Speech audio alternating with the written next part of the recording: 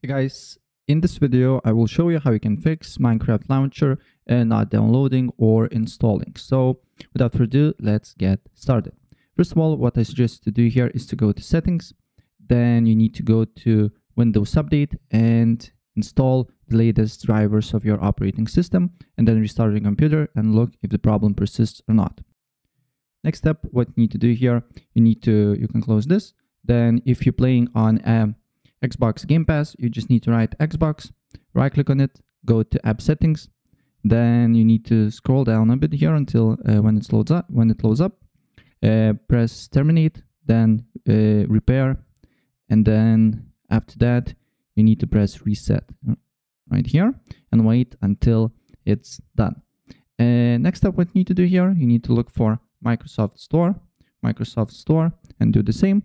Right click on it, go to app settings, then you need to press terminate, repair, and then you need to press reset. And after that, look if the problem persists. You can restart your computer and look at it, right?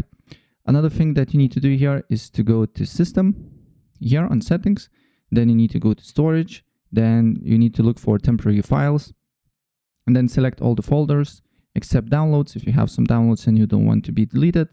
And then you just need to press remove files and press continue here.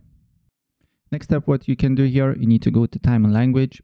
Then you need to go to date and time. Make sure your right time is selected here. Then make sure set time automatically is on, and then you just need to press sync now, right? And when it's done, you need to go to time and language. Then you look for language and region and make sure that the right language is selected here. And if it's not working, then go to Microsoft Store, then press on your account here and then sign out, right? Press sign out and sign back again and look if the problem persists or not.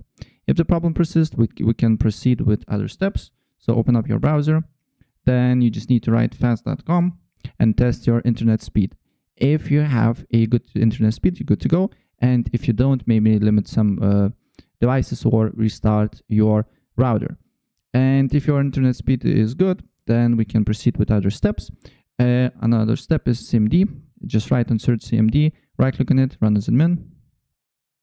And then here you need to write a ipconfig /flush DNS. I misclicked. ipconfig